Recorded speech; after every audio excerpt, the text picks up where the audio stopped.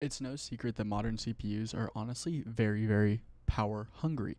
That's what they have to do now to compete and make sure that they can get the highest performance possible for the consumer. But sometimes when it's hot outside, we don't really want all this power. But there's a way that you can get the exact same performance with lower temperatures and lower power draw.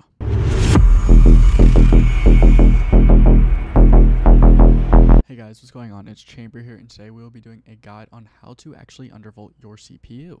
Now, what exactly is undervolting? Undervolting is a very simple process. So the way you just want to think about it is taking stock clocks. So for example, for me on a 13900K running 5.5 all-core, we're going to take that clock speed, and instead of running at X stock voltage, we're going to lower it as much as possible. This is almost like the opposite of an overclock. An overclock is using more voltage and getting higher clock speeds. This is using less voltage, trying to keep the same clock speeds. Just trying to get your CPU cool without losing any performance. But why would you want to do this? Well, most CPUs from Intel and AMD both actually come with a little bit more voltage than what's really needed. So today I will be going through an in-depth guide on how actually to overclock and undervolt through the BIOS. We will be running through some tests to make sure that it is stable, and we will also be testing power draw in games so that we can really see what's the difference here, and then you can fully decide if you want to do that. Before we get any farther, make sure that you hit that like button down below and subscribe. If you enjoy this kind of content, subscribe to my Discord down below, and also start writing a comment down below. Tell me what kind of CPU you have. Just let me know how you enjoy undervolting. Let's get into it now. So when we are going to be undervolting, we're going to be using 3 softwares. They're just the ones I recommend. I'll leave them linked down below. First of all is Y-Cruncher. This is a mix of like a CPU and a RAM test. One thing I'll do, let's just open up Y-Cruncher, and you're going to have a lot of different options here. All you got to hit is just 1, enter, 7, enter, and then 0, and it will start the test. I'm not going to start the test right now, but all of these tests kind of run a little bit different. Obviously, you can see the difference between CPU and memory right here. I'm going to recommend that for most people, if you just want to not test RAM at all, or just a little bit of RAM, do BKT, BBP, SFT is basically all CPU, and so is BBP. FFT is all RAM, so don't worry about that one if you don't want to use RAM. And then the brand new VT3, which is just a little more, it's the brand new test from Y-Cruncher. It's supposed to be the most extreme. If you don't want to and you just want to kind of do a little bit more basic overclock, you can always use OCCT. OCCT is a great testing software. I really would recommend this. It's really good for CPU, RAM, and GPU. Not really, in my opinion. It can be alright for the GPU with some of the newer tests, but let's just give it some time to load. And there it is, perfect. So you can set time limits. If you're not paying for the software, the max you get is an hour. But so all of these tests are a little bit different. First of all, just set mode to extreme. That's what I'm going to recommend. Your instruction set. If you have AVX 512, go ahead and use AVX 512 if you'd like. AVX 2 is the max that I have. Data set. So large, medium, small. Large is going to be the easiest out of these tests. Medium is going to be medium, obviously, and small is going to be very, very hard. There's going to be a lot of heat. So let's actually start this test, and we're going to be actually able to see what kind of power draw we're getting here, and also what kind of voltages. So let's see right here. So here we have, let's check clock speeds right now. Let's see. So yep, as you can see, 5.5 on the P cores, 4.3 on the E cores, 4.5 on the ring, 77 degrees, 1.27 volts, 200 watts. So the reason that this isn't running as good is just because of the fact that I am recording. So I am using my CPU just a little bit. That's why it's not going as insane. Okay, there it is. 313 watts at about 81 degrees. This is a lot. But now let's see what we're getting in Warzone. Alright, here we are in a Warzone lobby. Now, just as a reminder, we are running 5.5 all-core on the CPU, 4.3 on the ring, 4.3 on the E-cores, 4.5 on the ring, which is just a stock 13900K. Obviously, your clock speeds and your voltages will be different depending on each one of your CPU models. Also, on my AIO, it is intaking and actually blowing warm air onto the GPU. Now, that is not a big deal. Yes, it is, especially the hotter your graphics card gets, the more it's going to downclock. So for example, I have a 2805 970 millivolt undervolt run on this thing. The cooler I get my CPU, the better it will perform, obviously. At least it'll downclock, but 30 megahertz honestly isn't that much on these cards. It's fine. Just that does also affect the rest of the components inside of your computer. So let's fly in and we'll see what kind of power draw and what kind of FPS we're getting. Temperatures as well, we can check those too. So let's just see. Most important thing is just making sure we land in the exact same spot each time to make sure it is consistent. So let's land here. The GPU fans that just kick in, I thought that should be noticed. It's about 55, about 128, 130 watts of power draw, 57. Yeah. So this isn't bad at all, but like it can be better, which is kind of the main deal. I will say this. You'll hear this later in the video as well. But AMD fanboys need to stop comparing power draw in Cinebench and stuff. Look at in games. I'm pulling 120 watts with stock. Like, this is not bad at all. I do have hyperthreading disabled because hyperthreading does not perform good. For the games I play, just in my personal experience and my testing, I have done videos on the channel as well. Yeah. But now let's go into undervolting and you getting lower temperatures. Okay, so now that we are actually on our desktop, we're just going to go to BIOS. So right click, restart the PC, and then we are going to hit the delete key on your keyboard to actually enter into the BIOS. If that doesn't work, you can try a different key, Google it. Everyone most of the time uses delete or like F2. If you have like an HP or like an OEM, it might be a little bit weirder. But I have a Gigabyte motherboard as well. This is going to look a little bit different, but it should be very, very basically the same settings for everyone. So if it doesn't look the exact same for you, then it might look a little different. So there are a couple of things that I want to go over real quick. So you might see this thing called, so first of all, you might enter into something like easy mode, like this, hit F2 or whatever to get it to advanced. Enhanced multi-core performance. I tested this.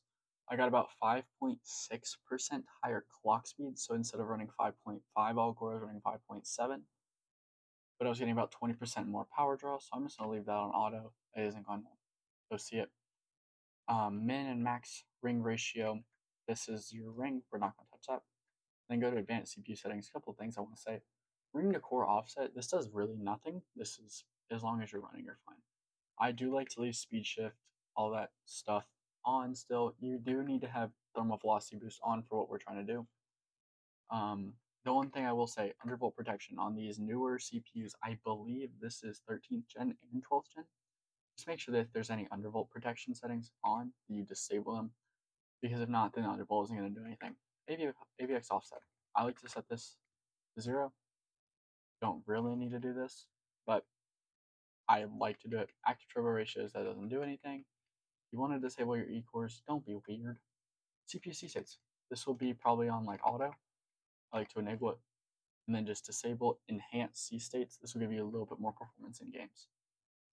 Turbo power limits, max them out. I do that. If you typically have like an AIO and you plug something into the pump, it typically will actually do this now for you, which is really, really cool. But now we're just going to hit escape. And here is how you undervolt. Now, this is for an Intel CPU, so this is going to be a little different. So there's going to be a couple other things you can do. You can do like adaptive and then start a core, do an offset. Like I could do like negative 0.05.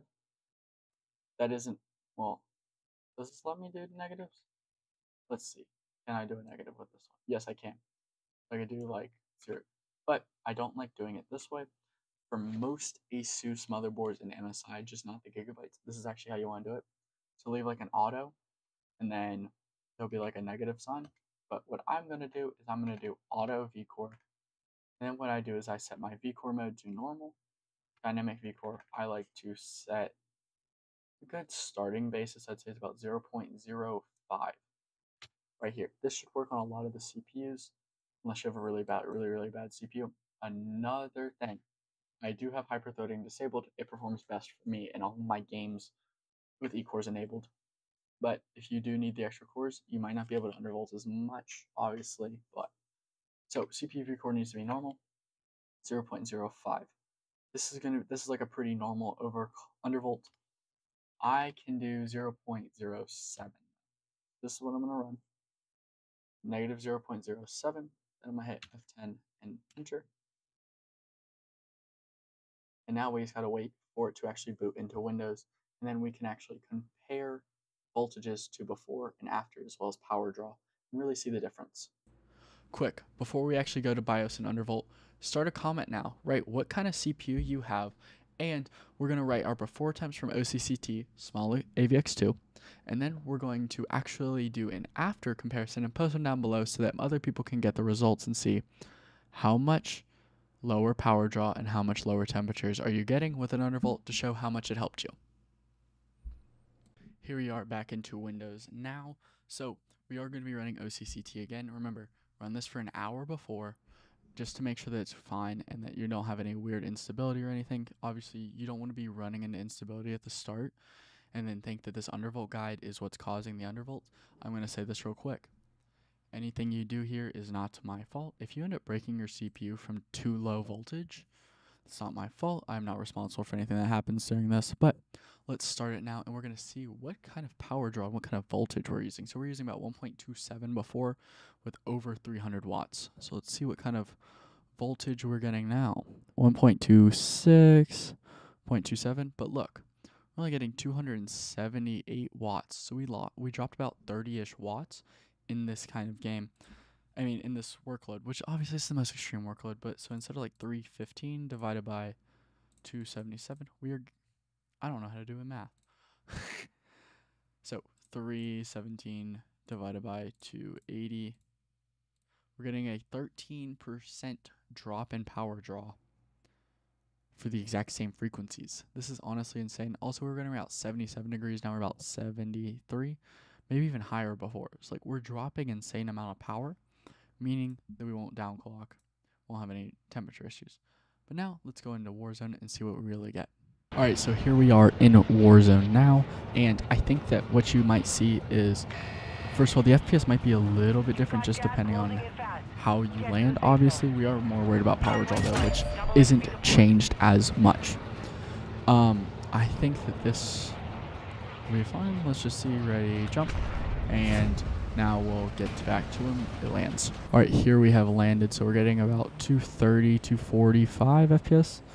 Getting about 116, 120 watts with about 49 degrees. It's pretty good, honestly. 5.5 also.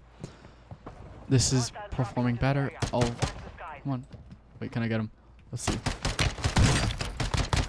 Perfect. See, you just get better at games, too. That's the most important part too. And as you can see, my FPS is staying very, very consistent. Still getting about that 115, 120 watts. Depending on where you are, it might actually drop to about 100 too. Also, every time like an AMD fanboy talks about how, oh, pulling 300 watts in a game, like in all honesty, this is what you're going to pull 99% of the time in a game, is about 120 watts. Which is really, really good, obviously. Like, this is about the same thing that an AMD CPU will pull. Every other CPU is going to do that. It's just that AMD doesn't allow for high power limits in test, which is why they lose a lot of times. Let's see. But, oh. Yeah, I'm going to finish up this game, and then we'll hit the little conclusion, okay? Well, there we have it. If you guys did enjoy this video and this guide did help you, make sure that you do hit that like button down below, subscribe, do all that stuff to help me. Obviously, if this video did help, share it with your friends. Join the Discord as well, and we can get in a little bit more of a conversation. We are always talking about hardware and anything in the Discord, especially in that VIP chat. A lot happens in that VIP chat. But, see you guys later. Peace.